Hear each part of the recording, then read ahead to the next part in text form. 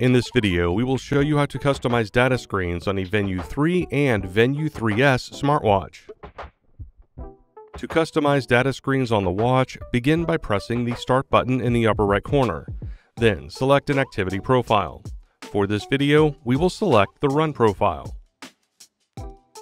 Then swipe up from the bottom of the screen.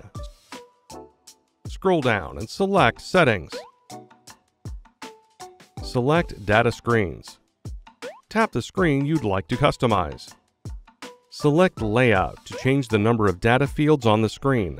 Layouts can have between 1 and 4 data fields per page. Tap the screen to make your layout selection. Then select Edit Data Fields. Select the data field you want to change, followed by a data field category. Then select an available data field option. Press the Start button to confirm your selection. Press the Back button to get back to the activity profile.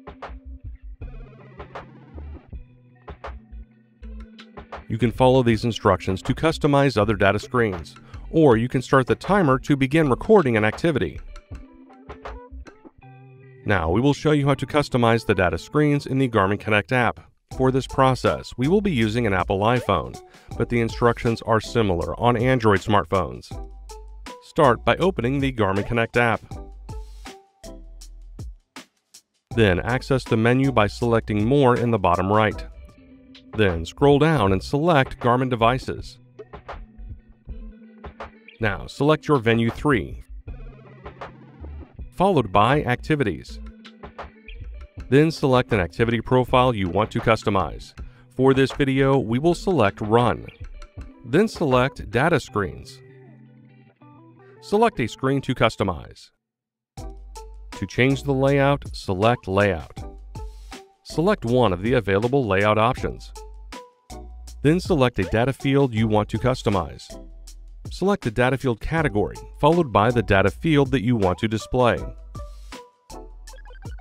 You can do this for any other data screens you want to customize. When done customizing the data screens, press the back arrow until you get back to the main menu.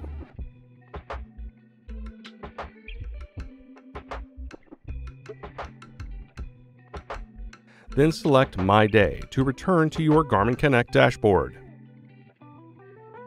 And that's it. You can now customize the data screens on your Venu 3 and 3S. For more help, please visit support.garmin.com. Thanks for watching.